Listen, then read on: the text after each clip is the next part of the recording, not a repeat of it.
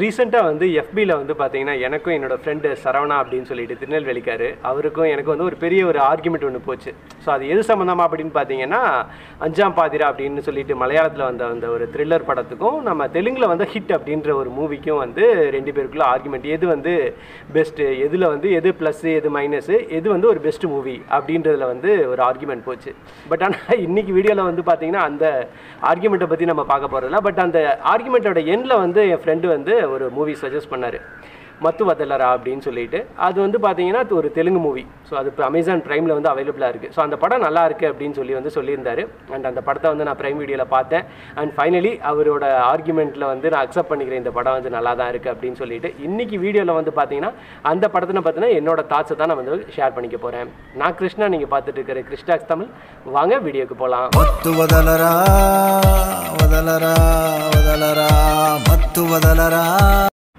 மத்து வதலரா இந்த படம் வந்து பார்த்தீங்கன்னா ஒரு தெலுங்கு மூவி 2019 எண்டில் வந்து ரிலீஸ் ஆகிருக்கு. அண்ட் இந்த படத்தை டைரக்ட் பண்ணவர் யாருன்னு பார்த்தீங்கன்னா ரிதேஷ் ராணா அப்படின்னு சொல்லிட்டு. இந்த படத்துக்கு மியூசிக் பண்ணியிருக்கிறவர் வந்து பார்த்தீங்கன்னா காலா பைரவா அப்படின்னு சொல்லிட்டு மியூசிக் பண்ணியிருக்காரு. அண்ட் இந்த படத்துக்கு வந்து ஹீரோவாக நடிச்சிருக்கிறவர் பார்த்தீங்கன்னா ஸ்ரீ சிம்ஹான்னு சொல்லிட்டு ஒருத்தர் நடிச்சிருக்காரு. ஸோ படத்தோட ஸ்டோரி லைன் என்னன்னு பார்த்தீங்கன்னா பாபு அப்படின்ற ஒருத்தர் இருக்காரு, அவர் தான் நம்ம ஹீரோ. அண்ட் அவரோட ஃப்ரெண்டு ஏசு அப்படின்னு ஒருத்தர் இருக்காரு. அவங்க ரெண்டு பேரும் பார்த்தீங்கன்னா ஒரு அமேசான் மாதிரியான ஒரு ஆன்லைன் ஸ்டோரில் அவங்க வந்து டெலிவரி ஆஃபீஸில் வந்து ஏஜென்ட்ஸாக ஒர்க் பண்ணிட்டு இருக்காங்க. ஸோ ஆன்லைனில் ஆர்டர் பண்ணுறவங்களுக்கு இவங்க போய் வந்து வீட்டில் வந்து டெலிவரி பண்ணிட்டு இருக்காங்க. ஸோ இவங்க ரெண்டு பேரும் வந்து பார்த்தீங்கன்னா அபி அப்படின்ற ஒரு மூணாவது ஃப்ரெண்டோட சேர்ந்து ஒரு சின்ன ஒரு ஓட்டையான ஒரு அப்பார்ட்மெண்ட், ஒரு மாடி வீடுன்னு வச்சுக்கோங்களேன். ஸோ அங்கே வந்து குடியிருக்காங்க. இவங்க 3 பேர் வந்து அந்த ரெண்ட்டை வந்து ஷேர் பண்ணிவிட்டு அங்கே இருக்காங்க. ஸோ இவருக்கு வந்து சம்பளம் அப்படின்னு பார்த்தீங்கன்னா வந்து எல்லா பிடித்தம்லாம் போக ஒரு 4000 ருபீஸ் தான் வருது.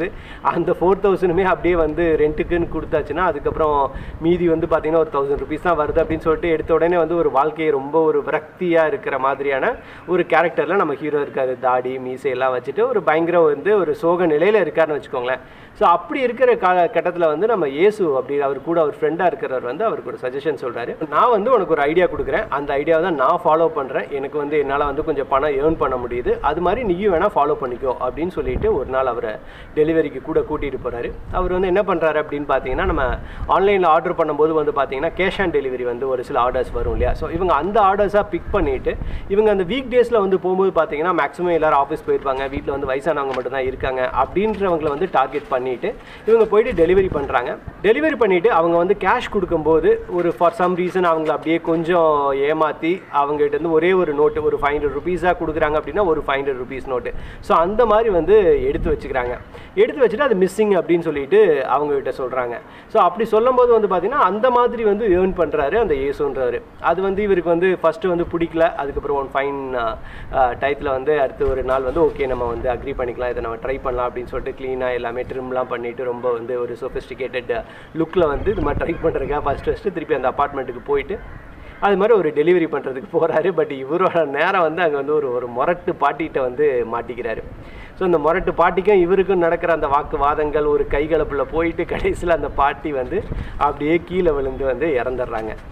ஸோ அங்கேருந்து ஆரம்பிக்குது அப்படியே வந்து ஒரு த்ரில்லிங். ஐயோ அந்த கொலையிலேருந்து இவர் எப்படி தப்பிக்கிறது, அவர் ஃப்ரெண்ட்ஸோட ஹெல்ப்பை வந்து தேடுவாரா அப்படின்ற மாதிரி வந்து ஒரு ஃபர்ஸ்ட் ஹாஃப் வந்து நல்லா அந்த மாதிரி ஒரு செட்டப்பில் அப்படியே போகுது. ஸோ அதுக்கப்புறம் செகண்ட் ஹாஃபில் வந்து ஓகே இதோட கண்டினியூஷனில் எப்படி ஒரு தப்பிக்க போகிறாரு அப்படி பார்க்கலாம் அப்படின்னு நினச்சிட்டு இருக்கிற நேரத்தில் வந்து பார்த்தீங்கன்னா நமக்கு டேரக்டர் வந்து ஒரு ட்விஸ்ட் வைக்கிறாரு. அதாவது கம்ப்ளீட்லி ஒரு டிஃப்ரெண்ட் த்ரில்லர், ஒரு டிஃப்ரெண்ட் ஸ்டோரி லைன் அப்படின்ற மாதிரி வந்து ஷிஃப்ட் ஆகுது ஸ்டோரி.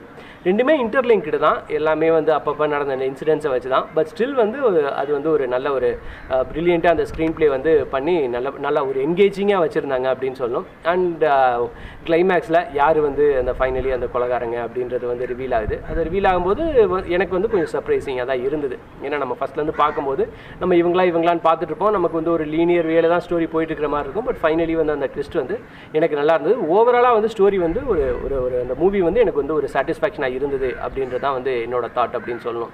அந்த இன்டர்வலுக்கு அப்புறம் அந்த எடுக்கிற அந்த டேர்ன் ஆஃப் ஈவெண்ட்ஸ் தான் வந்து ரொம்ப நல்லா இருந்துச்சு அப்படின்னு சொல்லணும். அண்ட் ஃபர்ஸ்ட் ஹாஃபில் ஓகே அதுவுமே வந்து இன்ட்ரெஸ்டிங்காக தான் இருந்தது, கொஞ்சம் ரொம்ப காமிக்கலாகவும் சேர்த்து நமக்கு வந்து இன்ட்ரெஸ்டிங்காக போச்சு. பட் செகண்ட் ஹாஃபில் அதே ஸ்டோரி லைனில் அப்படியே இன்னொரு ஸ்டோரி மாதிரி போனது வந்து நல்லா இருந்துச்சு. அது வந்து ஒரு படத்தோட ஒரு பெரிய ப்ளஸ் அப்படின்னு சொல்லணும். ஓவராலாக வந்து பார்த்தீங்கன்னா ஆக்டிங் வைஸ் எல்லாமே வந்து ஒரு ரீசனபிளாக நல்லா தான் பண்ணியிருந்தாங்கன்னு சொல்லணும். அங்கங்கே கொஞ்சம் ஜோக்ஸ் எல்லாமே வந்து ஓகே நல்லா தான் இருந்துச்சு அப்படின்னு சொல்லணும்.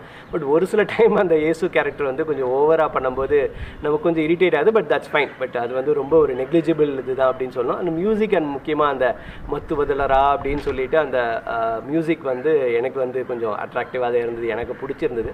ஸோ ஓவராலாக வந்து பார்த்தீங்கன்னா இந்த படம் வந்து ஒரு த்ரில்லிங் மூவி லவ்வர்ஸ்க்கு வந்து டெஃபினட்டாக வந்து ஒரு மஸ்ட் வாட்ச் அப்படின்னு நான் சொல்லுவேன். நான் இந்த படத்தை நீங்கள் ப்ரைம் வீடியோவில் பாருங்கள். பார்த்துட்டு உங்களுக்கு பிடிச்சிருந்ததா, உங்களோட தாட் என்ன அப்படின்றத வந்து கீழே கமெண்ட்டில் சொல்லுங்கள்.